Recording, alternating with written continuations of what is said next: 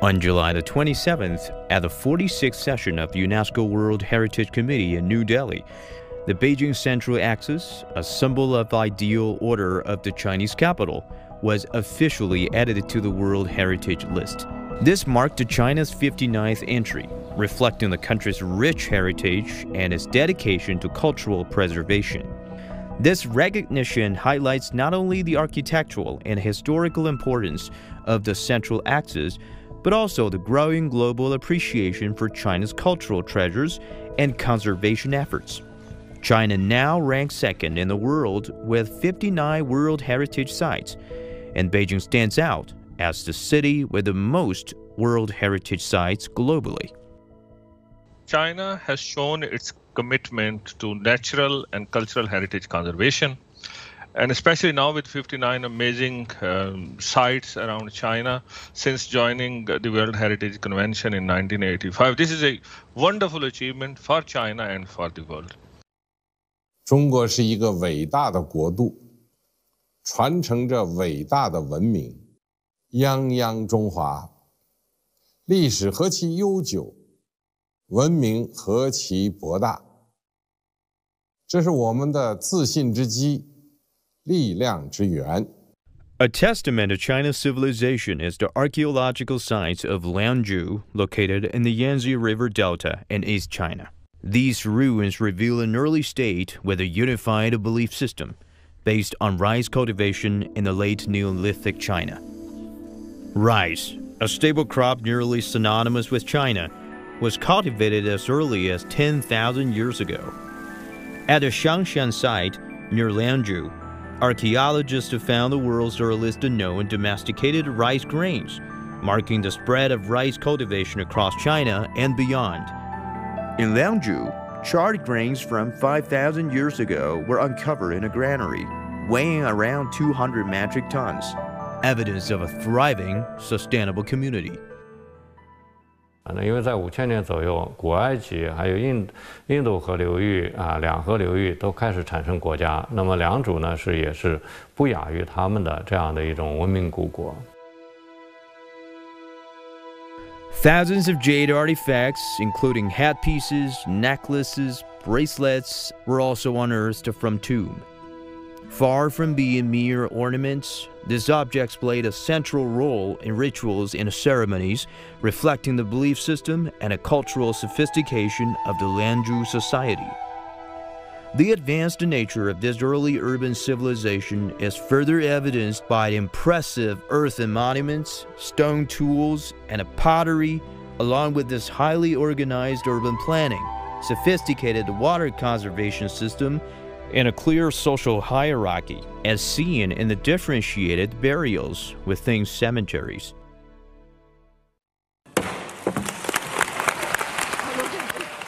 In 2019, the archaeological ruins of Liangzhu earned the UNESCO World Heritage status, described as an outstanding representation of the prehistoric early state and urban civilization.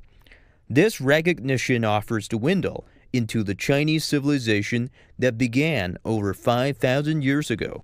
However, even before this global recognition, Liangzhu had already captured the attention of top archaeologists worldwide, including Colin Renfree, a renowned professor emeritus at the University of Cambridge. Liangzhu is a particularly important site because it takes us back nearly 1,000 years before what was thought of the first civilization of China. The ruins of Liangzhu might not have gained global recognition without the efforts of the Zhejiang provincial government 2 decades ago. In the early 2000s, the site was surrounded by about 30 mining operations, creating heavy industrial pollution.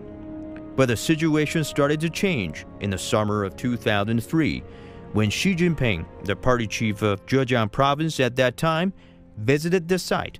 He recognized its significance, noting that Liangzhu was clear evidence of a 5,000-year-old Chinese civilization. Years later, in 2016, President Xi stressed the importance of protecting ancient ruins in a letter to several prominent archaeologists. He emphasized how these sites deepen our understanding of China's long and rich history and a value of the Chinese civilization. The preservation of the Lianzhu ruins is just one aspect of China's broader efforts to trace the origins of its civilization. In 2022, President Xi said such efforts have given clarity to the evolution of Chinese civilization and the development of its pluralistic and integrated pattern. This growing awareness of China's ancient and profound history is also fostering greater confidence in Chinese culture. President Xi has repeatedly stressed the importance of maintaining unwavering cultural confidence, seeing it as essential to national pride and identity. 文化是一个国家、一个民族的灵魂。文化兴，国运兴；文化强，民族强。没有高度的文化自信，没有文化的繁荣兴盛，就没有中华民族伟大复兴。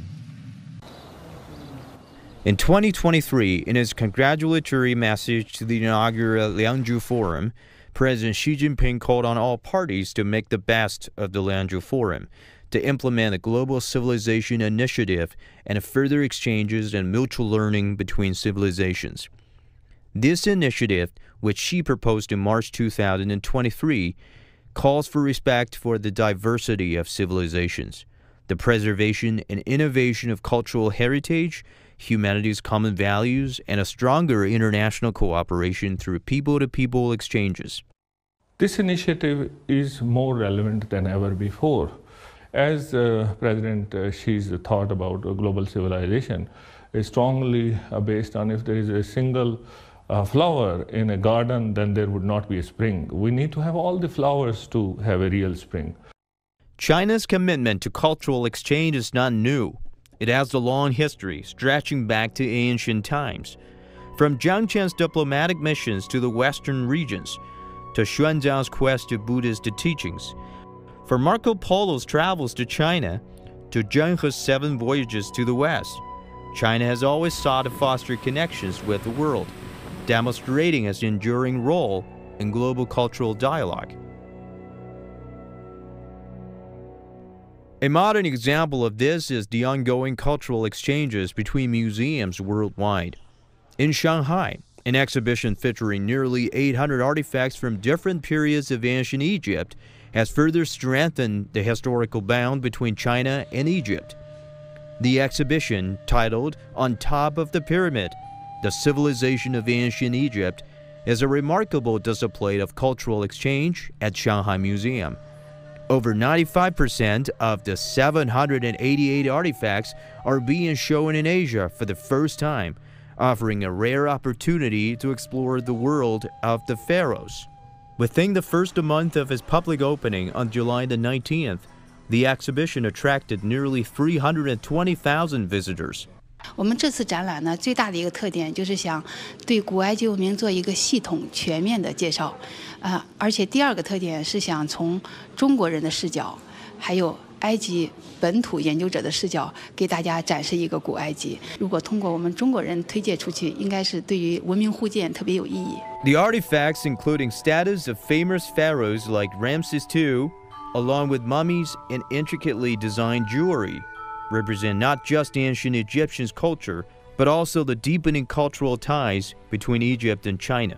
The two civilizations first encountered each other along the Silk Road, and this exhibition serves as the modern-day extension of that historical dialogue.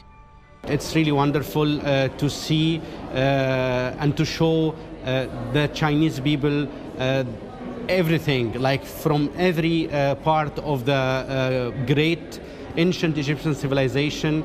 Some of them were recently discovered in 2020, and it's first time to be shown to the public. And this is just to show our deep relationship with China and Chinese people. Shanghai is only just the beginning.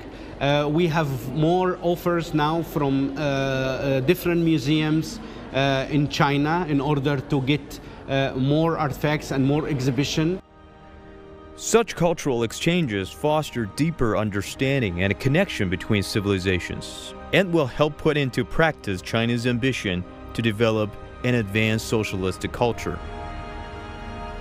在新的起点上，继续推动文化繁荣，建设文化强国，建设中华民族现代文明，是我们在新时代新的文化使命。